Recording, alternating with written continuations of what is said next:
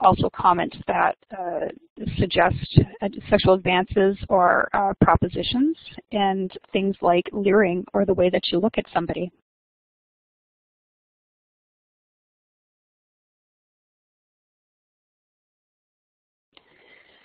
I've got a bit of information here about the context around sexual harassment, and that's because if you're new to learning about this topic, and most of us here probably aren't, but if you read in the media, we often hear about the same kind of case over and over again, and that is that the media typically reports on stereotypical or classic forms of sexual harassment in the workplace only.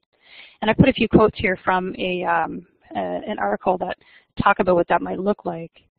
For example, a high-profile male who's alleged to have found or harassed a subordinate female. They typically include scandalous allegations or overtly sexual conduct. So, you think of, you hear about in the media or news reports that often talk about this one again problem employee who is creating problems for subordinate staff. And again, I will say, while this can oftentimes be the case, this is a very narrow scope of what sexual harassment can look like. And so it's important to talk about the traditional or classical context that we more likely hear about, so it can open our eyes to the continuum of what sexual harassment in a workplace will look like. Some common misconceptions that sexual harassment is only a situation of odd or bold sexual behavior, sometimes called sexual misconduct, which suggests that that individual is doing something that's just inappropriate, where it might be appropriate in another situation. Another common misconception is that sexual harassment is about unrequited attraction. So for example, that I like somebody and I want to date them and I'm trying to get their attention and I'm persistent about it. Another common misconception is that sexual harassment is largely about sexual desire. So that one person is just so attracted to somebody that they continue to persist and harass them. And these, of course, are misconceptions.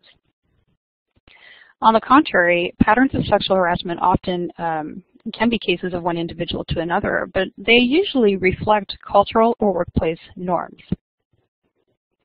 And that might mean whose turf or space that is. And by turf, I mean space and whose space. So when we think about sexual harassment, often harassment is connected to who believes they belong in that workplace or in that employee position, or in that warehouse, building, cubicle, or other workspace. Ideally, each employee believes that everyone belongs, but oftentimes that is not the message or workplace. That is not the message a workplace or its practices are sending. And because of this, it may lay a foundation where some employees feel that the space is theirs only. So for example, I was recently in Sarnia, Ontario, where the Sexual Assault Centre shared results of a community-based needs assessment. What their survey found was that for older women in this rural and urban mixed region was that women who were the first to work in the manufacturing sector faced substantial levels of high workplace sexual harassment because they'd entered a workspace that had previously employed men only. As one needs assessment respondent said, we faced lots of verbal and sexual harassment because they didn't want women there. So this is an example of what we mean by workplace culture. The men believed the space was theirs, and harassment was an effective way for them to protect and claim that space. So I mention this because I think that idea of workplace culture is rarely talked about, but it's somewhere where we can all make changes in our workplace so that it works better for everyone.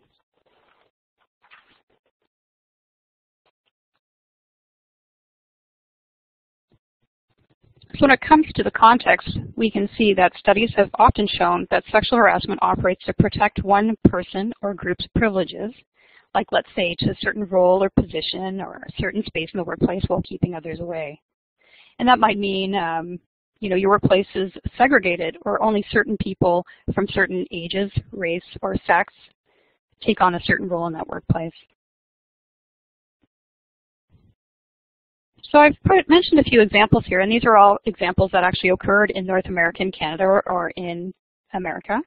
And they all show that example of space in the workplace and how it's connected to sexual harassment. So the first example was an Afro-Canadian woman who was sexually harassed by both white male and female coworkers in order to get the unspoken expectation that she should know her place in the workplace. And in this situation, this woman experienced things like exposure to racialized and sexualized pornography. The middle example is about a young man who worked on an oil rig offshore. It was an all-male community. In an environment he was deemed to be smaller and not masculine enough, and faced sexual harassment and an attempted sexual assault. And of course, the third example is one that's had more prevalence in the media of late, and this is about sexual harassment in the Canadian Forces.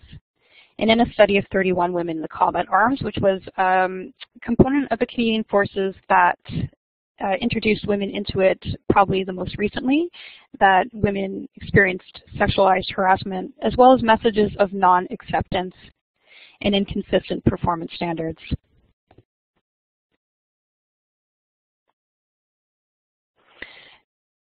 Another historical example is what happened in 1969. This is at the New Left counter-inaugural to Richard Nixon's first inauguration. And it's an interesting historical example, but to me it gives a lot of explanation about how sexual harassment can be used to segregate spaces between, let's say, men and women, or people of different ages, and other communities that have different social locations. And in this example, I learned the story actually when I went to see the movie She's Beautiful When She's Angry. It's a documentary on the women's movement in North America, and if you haven't seen it, I highly recommend it. In this example, the New Left gathering, many hundreds of activists had gathered, and a group of women's advocates asked to speak on the stage. And then anti-war leader Dave Dillinger was serving as Masters of Ceremonies, and he allowed Marilyn Webb, a local feminist, to come up to speak. Interestingly, here are a few quotes from the women that attended that day about what happened. As Marilyn began to speak, lots of insults were hurled at her, and they're specifically sexualized. So men in the audience began to shout, "Take her off the stage," and "F her." These comments do not reflect, of course, any sort of sexual desire or interest in Marilyn, yet they reflect themes and insults and threats. In this example, it's clear how in harassment, be it physical, verbal, or otherwise, can be used to lay claim or protect space and to push others out. So in this context and story, sexually violent words and actions are used to offend or aggressively push others out of a space. And it's a way also of saying, you don't belong here, and if you stay, this is what could happen to you.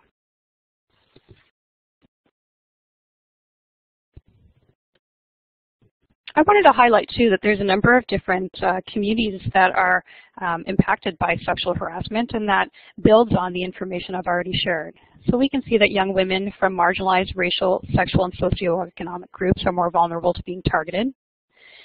There's higher prevalence of sexual harassment for women in military organizations. And oftentimes, targeted persons don't share information because they see themselves as vulnerable even before the harassment occurs, and even more so afterwards. I want to share a few tips on taking leadership at work, so fostering that positive workplace culture, and as well as touch a little bit about sexual harassment policies. There's different ways you can foster a positive workplace environment. You can do this preventatively even before there's any kind of incident or concern specifically about sexual harassment in your workplace. I believe a policy is one part of what you can do to address or prevent sexual harassment. But for example, if those in your workplace or space receive a clear message that everyone belongs, it supports a larger culture where workplace sexual harassment is clearly unwelcome. So to this point, you'll see. First of all, you can recognize that jokes, emails, or banter about women, LGBTQ community, racialized groups are just as damaging to space as our physical and sexualized behaviors. And that's why it's important to recognize things like jokes, emails, and banter in your office or other workspace have a role to play.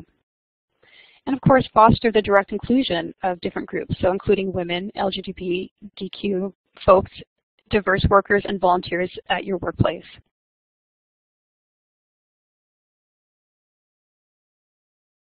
A few comments on policy. If you do have a policy, is your policy visible to the people who work there? Do they know where to find it? Is it easy to understand? If your policy is impossible to find, or you have to ask a lot of people to find it, it's possible that no one's using it.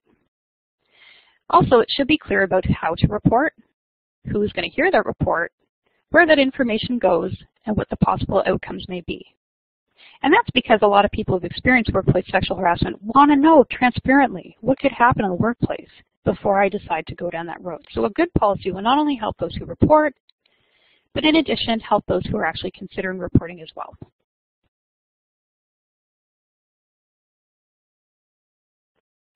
Also, you want to ask yourself if your policy is effective. And how do you know if it's effective? How do you know if it's stressful to use or if it fails to hold people accountable? What we suggest is to commit to reviewing that policy every 3 years.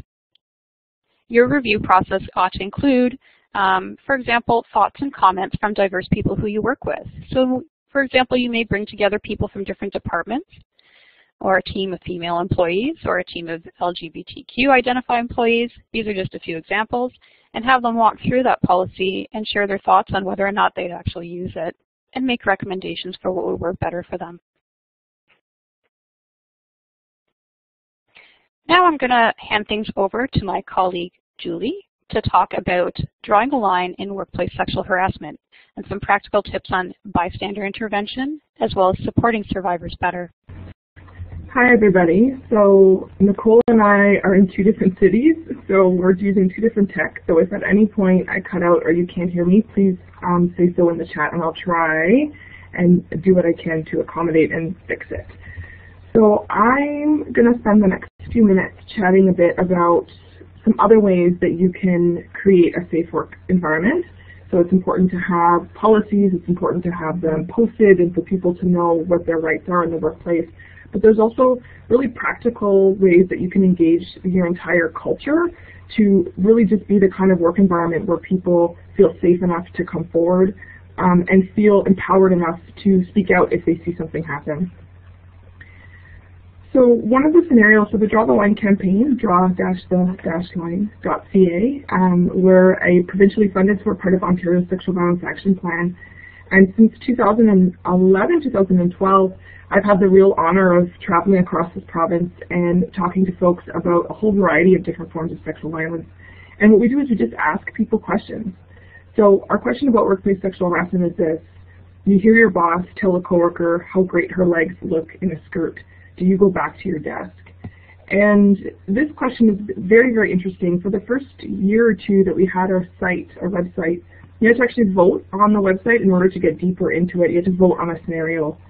And for the 2 years that we had this scenario up on our site with voting, it was always at about 50-50. It was actually the only scenario that had such a close ratio of people who would do something and people who wouldn't. And when we workshopped it and we talked to people about why that is, they gave us a whole host of reasons, which we'll get into. So I just want you to sort of take a second and think about this scenario, because this is actually far more likely to be what you're going to see than the really sort of stereotypical stuff that I think we were well-intentioned at one point in the 70s and 80s when we really talked about workplace sexual harassment.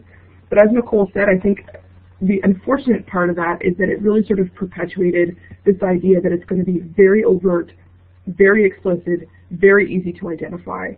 And sometimes it's not. Sometimes it looks like this, and in large part it's because people oftentimes are testing the waters. They're trying to see the threshold of what is and is not tolerated in the workplace. And so that's why it's really important to take everything very, very seriously, because what happens is that if you don't, then that person gets the message of, oh, okay, this is okay, I can get away with that, and they keep pushing the boundary. And that's what we know about sexual violence more broadly, that it's a crime of escalation, but in particular when it comes to workplace sexual harassment. And you can see the work dynamics here as well. It's very specific. It's not, hey, I think you look really great today, which even that can make people uncomfortable, but that it's very specific to your legs in that skirt.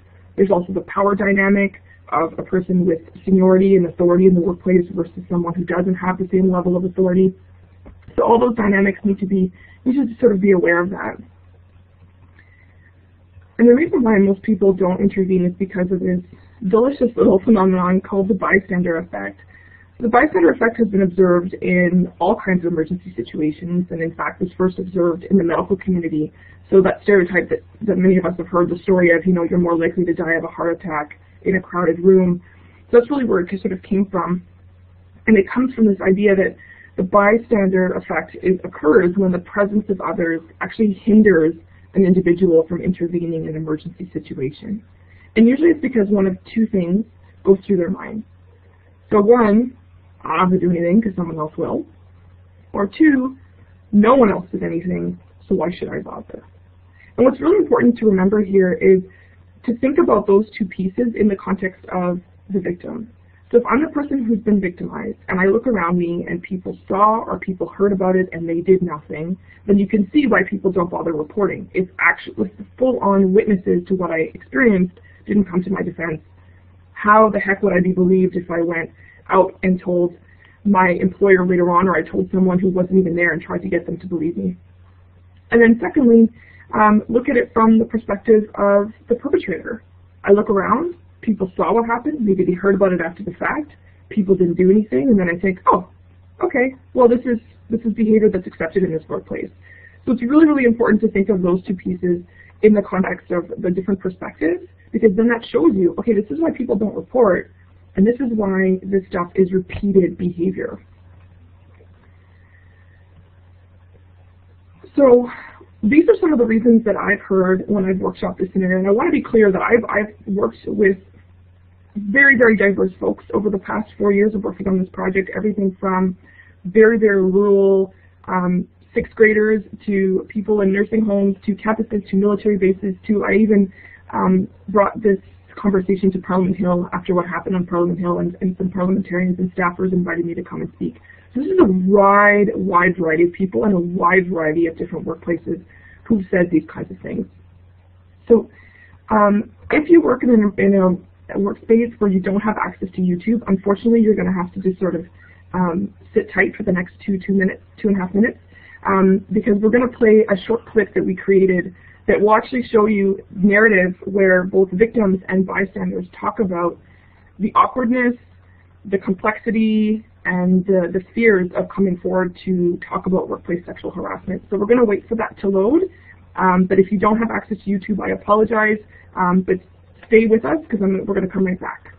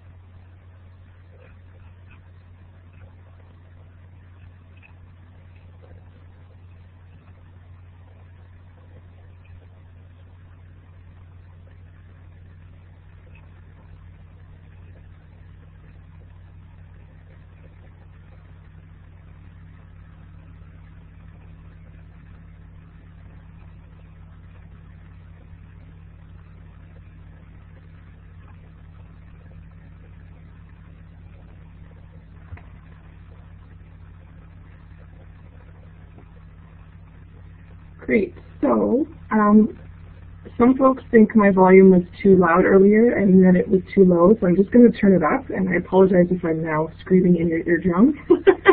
But it sounds like some folks couldn't hear me. So, for those of you who couldn't see the video, just a brief overview. So a series of women, both who are victims and bystanders, talking about the complexity of the issue in the workplace, and really the idea of, did I really see what I thought I saw? And my gut tells me it wasn't okay, but he's worked here longer than I have, or maybe she was into it, and maybe I misheard. And that's really what I have heard working with folks over the past 4 years. So a big one is, I don't want it to come back on me. So the fear of retribution is real, and particularly in the workplace where you have to work with these people every single day. It's not the same as when we're dealing with street harassment and you're telling someone to just tell off a guy who's being creepy at a bus stop. I'm never going to see him again. This is someone that I'm going to work with who will find out, presumably, that I said something, or who will deduct who said something, and then he's going to come after me, or other people are not going to trust me because they're going to think I'm a snitch. All of this stuff is real, and it's a valid fear, I think. 2, maybe I misheard. Maybe that's not what I heard, or maybe I saw, or maybe I'm just reading too much into it, or maybe I'm too hypersensitive, or maybe I'm too PC. The term of being PC, which is such an awful term, but that's really pervasive as well. 3, I know him, he's kidding, he's just like that. Like, yeah, oftentimes it's also written off as an age thing. So I've heard a lot of people say, oh, well, older men in the office, they just don't know how we are nowadays, and you know, they're just kind of old guys who don't really get it. So, you know, it's not threatening. 4, he has more seniority than me, or the person who's the perpetrator has more authority than you, and so there's a fear of, am I going to be pushed out of my job?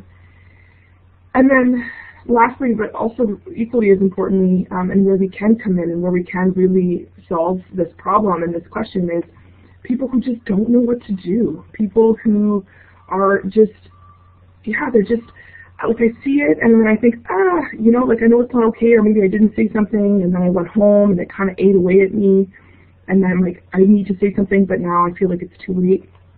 So that's really what we're going to move into now, is looking at the concrete ways that you can make a difference if you're witnessing this stuff in the workplace.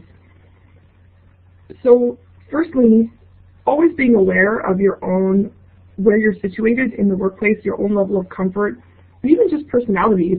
I mean, there are some folks, clearly myself being one of them, who's very unabashed, who feels, you know, entitled to say things, and but that's me, and that's also my personality, and that's also the fact that I have the resources and I've done this work long enough that I'm well versed in these issues. But maybe you're not. So if you are, if you have a relationship with the folks involved and you feel like you can say something in that moment, go for it. As Nicole said, if it's something like an email forward, so many people talk about that, especially lately. I feel like I've heard that more and more, where someone circulates a sexist, transphobic, racist, ableist, just really gross kind of email forwards in the workplace.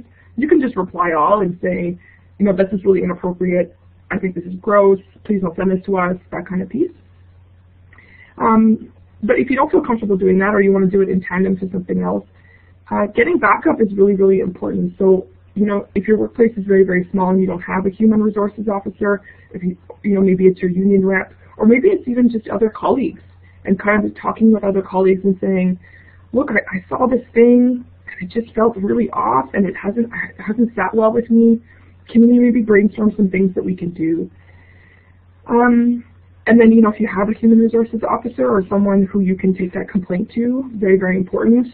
Going back to what Nicole said, know what your policy is, follow through on it. If there's a protocol in the workplace, do that.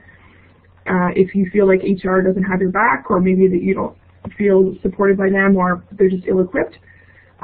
Also, if you're a unionized workplace, you have a union rep, you have someone on your floor, you have someone in your space who, you know, through the collective agreement should be able to support you through that. But never underestimate the power of just connecting with colleagues as well. Just having a chat with other folks that you trust at work, 1 or 2 people, and just kind of bounce ideas off of them. But the biggest thing, the thing that I think, if you remember nothing else from this portion, and the piece that I really want people to just kind of spread this thing like wildfire, is when you see something that's shady, that's inappropriate, that just makes you feel off, the best thing you can do, the easiest thing you can do, and the least confrontational thing that you can do is just to check in with the person who's been targeted. So everything from street harassment to someone who looks not okay at a party to someone who just witnessed a comment or was the target of a comment at work. You just check in with them. It doesn't have to be right that second. You maybe sort of pull them aside at lunch or go by their cubicle or send them a quick email and say, hey, do you have a second to chat? And you just explain your discomfort to them and say, I saw him say that to you. Maybe they laughed about it, but then you think, okay, well, maybe they laughed about it because they were into it, but maybe they laughed because they were just really uncomfortable and trying to get the hell out of that situation. So you just check in with them and say, I saw this, I heard this happen, whatever the case may be. Are you okay? Is everything all right? Do you need to talk to someone? I thought it seemed kind of shady. I just want to check in with you and just kind of let you know, like give you the space. And then if she says, oh my gosh, no, it's like this inside joke, you know, him and I had this thing going back and forth, it's not a big deal, or actually it didn't make me uncomfortable, whatever, then okay, great. I just thought I'd check in. But if in the highly likely case that they were not comfortable with that comment, that they are feeling really vulnerable and very targeted, then you've just given them an open door for them to talk about it. And maybe it's not in that moment. Maybe they're so thrown off, or maybe they don't want to think about it, or maybe they have a meeting to go to, or whatever. But you've now just made it known that you're someone at work that they can trust, that you're someone at work who has their back, that when and if they feel comfortable talking about it, that you're going to have their back. And I really can't emphasize enough how important that is. And it really makes a difference between whether or not someone seeks out support, whether or not someone feels comfortable filing an official complaint. It really, really, really, truly makes a difference. And even if it happens after the fact, it's still important. So in my work with Hollaback, looking at street harassment, for example, we talk about different ways of intervening, and one of them is waiting until the moment has passed if it feels too unsafe to intervene in that moment, and to just check in with them after the fact. And sometimes we get feedback from people saying, well, what was I going to do? Like, he already harassed her. I didn't stop him from harassing her. But then when you actually speak to women who've had that experience, they'll tell you, oh, it made a world of difference. It made it feel like I was seen. It made me feel like I wasn't, quote unquote, crazy for being upset by it. It made me feel validated that, yeah, okay, I'm not wrong for being upset by this. This was not okay. It's so, so critical, and it really breaks people's fear of like, oh, but maybe I misheard, or I don't want to make it awkward. You check in with them, and then you give them the space to take the direction. And if they say, no, I'm all good, then they're all good. And no harm, no foul, you didn't make anything awkward, but you opened up a door, which is really, really important. Now, let's say you checked in with that person, and they said, yeah, actually, I'm super uncomfortable, and this is not the first time. Or maybe someone just full-on discloses to you. So maybe someone pulls you aside at lunch, asks to go for a coffee, sits in your office, whether it's because you're their, have seniority over them and they report to you, or maybe it's just because you're a colleague and you're a good friend and they just feel comfortable sharing that with you because they feel like you're going to believe them. Here's some really, really important stuff to remember, key things to remember when it comes to supporting someone who's disclosed. First and foremost, believe and validate. So important. Supporting survivors of sexual violence is a skill set and it's an expertise, but as someone who's been doing this work for quite some time, I can tell you that the vast majority of what I do when I work with survivors is I validate and I listen. Because we live in a culture that tells you that when women make these kinds of complaints, that they're looking for attention, they're trying to take a good man down. Like Nicole said, there's a lot of elements to this young Gomeshi's story, but oftentimes we forget that it started as a workplace sexual harassment issue, and people who worked around him were harassed by him, but were afraid to say something because he was such a big deal. So I think it's really important to remember that people don't make these complaints willy-nilly. People know that there's going to create heat in the office, that there's going to be tension. People say these things because they happened and they're real. So that's really, really important, and to also recognize that people are going to come in feeling like they're not going to believe them. So it's really important to just right away name it. I believe you. I'm sorry this is happening. And just listen attentively and let them dictate what they're looking for. Confidentiality is so important. All survivors of sexual violence, regardless of what the context is, fear that their story will be spread around like wildfire.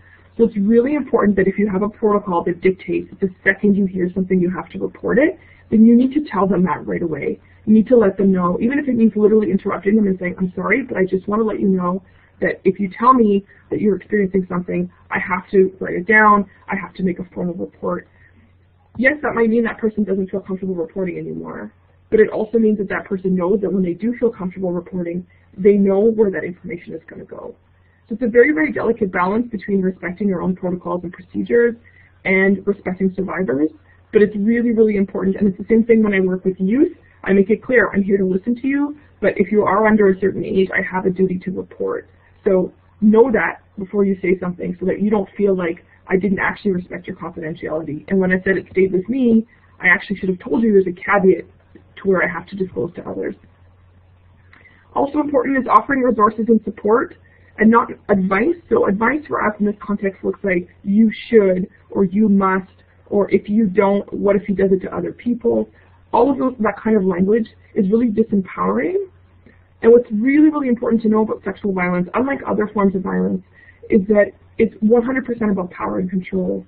So when someone has been sexually assaulted or is being sexually harassed, they're having their power stripped away from them.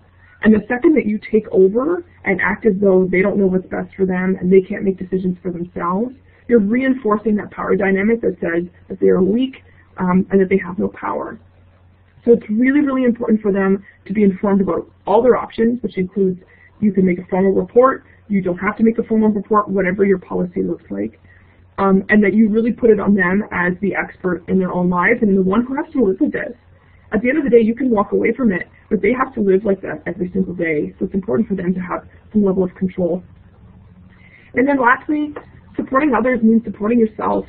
It can be really, really tough to hear disclosures if the person is disclosing about a friend of yours, for example, and there's that realization of, oh my God, but I've worked with Mike for 20 years, and I just thought he was such a good person, and now I hear that he's doing this to her. It can be really, really difficult to really process that information.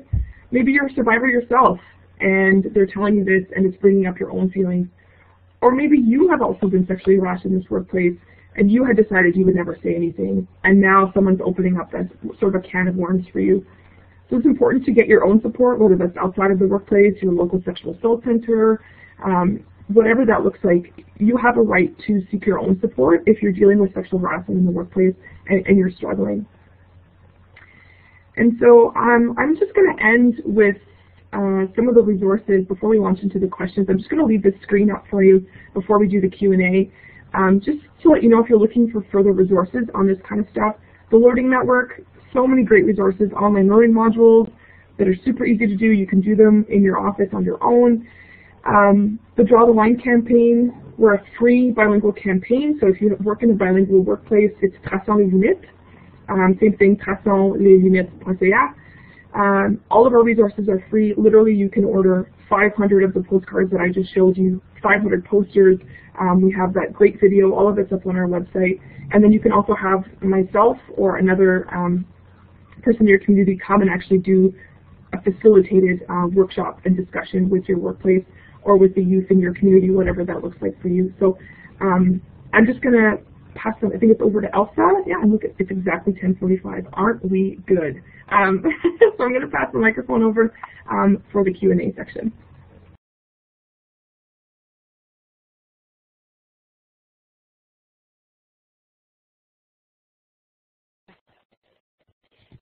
Hi there, sorry for the pause. It's Nicole, and I just thought Can people hear me? I'm just checking in to make sure people hear me.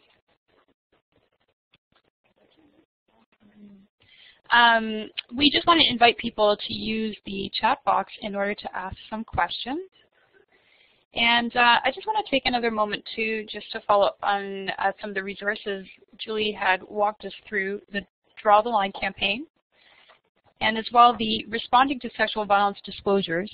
While it does have a number of different sexual violence scenarios, it has quite a few that reference complex situations of sexual harassment, including workplace sexual harassment.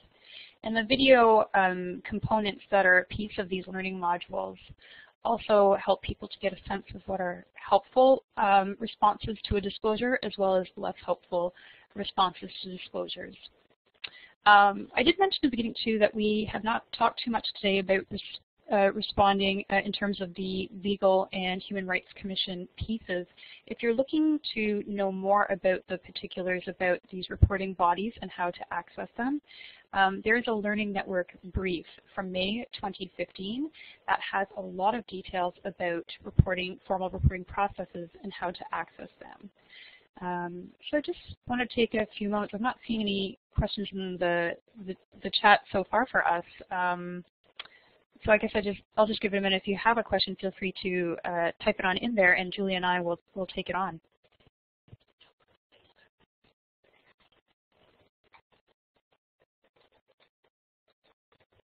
While we're taking a moment to do that, as Linda mentioned at the beginning, this webinar in its entirety will be posted on the Learning Network website following the webinar itself. A lot of the academic sources as well as community-based resources that were referenced throughout this webinar are also available here on our references page. And also, of course, if you wish to check in with Julie or myself, Nicole, you can find our contact information through the Learning Network, or here's our websites. One is the Ontario Coalition of Rape Crisis Centres at sexualassaultsupport.ca. And the other one is the Draw the Line campaign, www.drawtheline.ca. And those you can access some of the resources as well here and learn how to get in touch with us if there's a question that we were not able to get to. So I have a question here, and I'll just read it out. And I just wondered, Julie, maybe you can begin with it, and I can add in as well. And the comment says, "Can you please comment on the complexity of managing sexual harassment incidences when the perpetrator and the victim are both part of a bargaining unit?"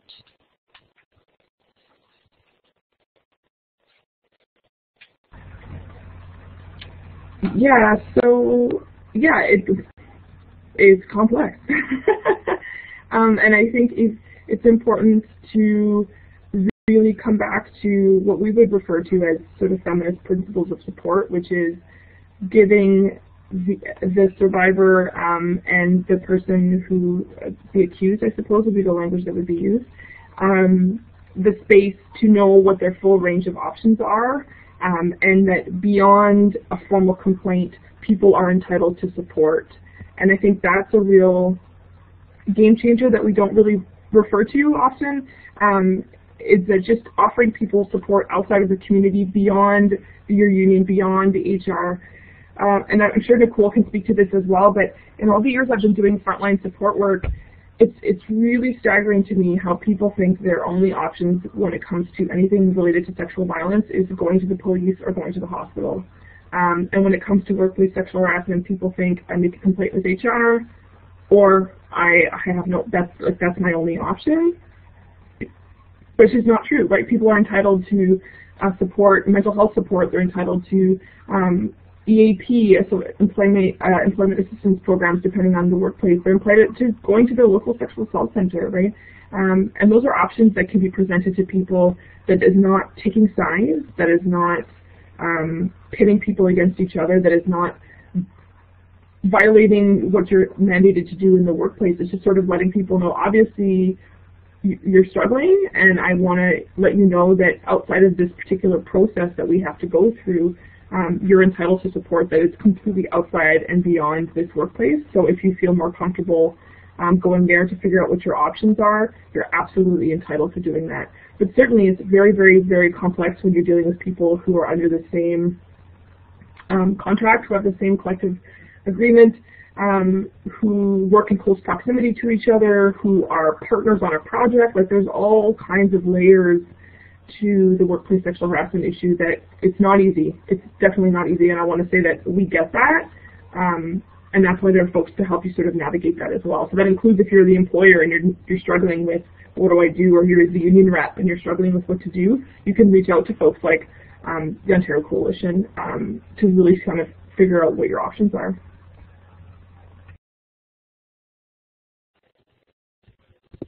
Thanks, Julie, for this. And we have another question here too, and the contact is also saying that they're having some issues with accessibility, and I wanted to clarify that there will be a typed transcript as well as a recording of this entire webinar available afterwards. So I'm sorry I won't be able to type back in response, but I want to pose a question to Julie, and I'll add in as well too. And we hope that those of you listening can hear the responses, and then the transcript will be available to everyone beyond that. So the question is, what can we do when we don't have HR or any reps? The issue of harassment might be present, but we have a policy, but we feel like there's nowhere to report. And the second piece is also, what can we do to raise awareness when managers or male staff are not present or participating in information sessions like these? So if you don't have someone to report to directly, I think it's important to go back to, do you have a policy? Because workplaces have to have a policy. And so I think it's important then to go back and think, okay, well, if we don't have a formal capacity or a formal representative to bring our complaints to, how can we either create a formal one or create an informal network of people and make it known that, you know, we have taken training through the Learning Network, we have reviewed the policy, we've put up posters, so you know, like really just sort of naming some folks in your workplace who can take on that role in a sort of unofficial capacity, because you have to have some level of policy in your workplace. And so I think you can sort of create that in an informal way. And people will know that. They'll know, okay, this is like Julie's the person that I work with who she's really great and she gets what's going on, and I know that she gets the stuff. So I'm going to talk to her about my issue that I'm dealing with, and I'm going to talk to her about what my options are. So there's really nothing stopping folks from creating that in an informal way. And even if it's just letting people know, oh, hey, I participated in this thing, and this is something I'm really interested in, and you know, you put a poster up in your cube or your station, and you just kind of do it in an informal basis.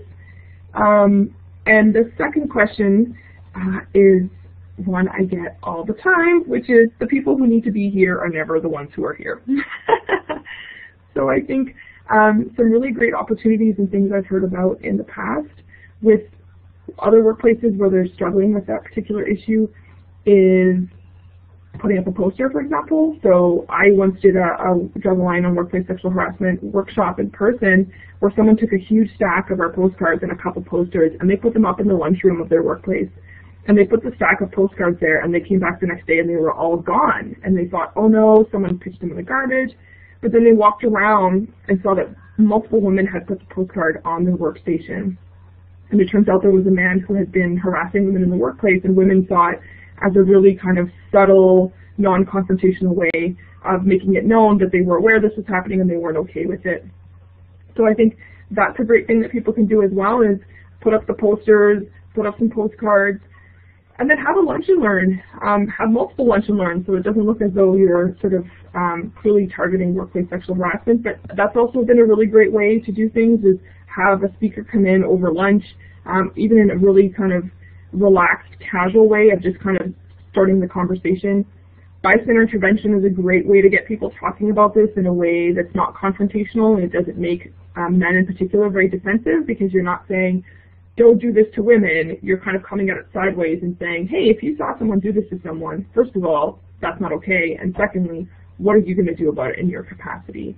So those are some sort of gentle, subtle ways that people can integrate this content into their work environment if they feel like either upper management or the men who really need to hear it aren't showing up.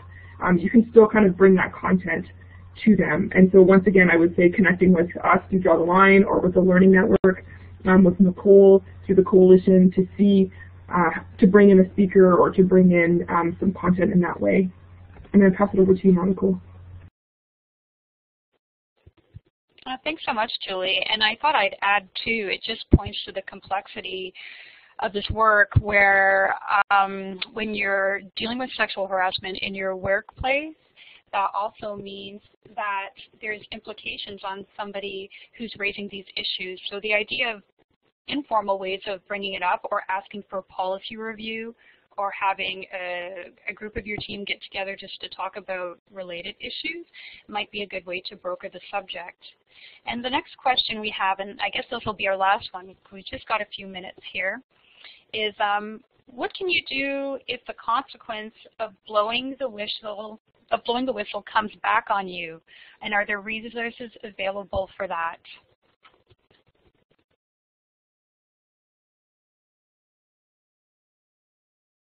Yes, absolutely. So I actually just did another workplace sexual harassment conversation this week with some women, including Christine Whitecross, who's the head of dealing with sexual violence in the Canadian military.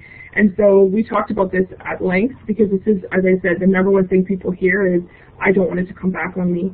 And one woman spoke really passionately about her experience of 4 years of arbitration in her federal workplace, where she said, by the end, I felt like a battered woman because I was so worn down and so isolated in my workplace. So it is real, and it is a problem. And I think that's why, one, bystander intervention is so important, and we think of it as intervening in that sense, but I also think it's also just having each other's backs when someone makes a complaint, and really educating your workplace on when someone makes a complaint, they're not trying to take a good man down, they're experiencing something and they want to talk about it and they want it to stop. And so rallying around people who have made a complaint is so important, because isolation, regardless of what the form of violence is, isolation is what wears people down. And so I think it's really, really important to engage all of your workplace as a prevention tool in saying, this is not only something that's not tolerated, but we're going to support people who come forward, and we're going to believe you. And if someone is coming forward, we're going to make sure they have access to support, so things like their local sexual assault center, for example, and that they have an advocate, that they have someone that they can talk to, they have a space to debrief. Because what we know, and I have heard it from multiple women, is I know I can't get fired for making complaints, but I also know that they can make this environment so toxic that I choose to exit. And we need to address that. That is the number one thing I hear from women as to why they didn't come forward, or quite frankly, why they regret ever saying anything in the first place.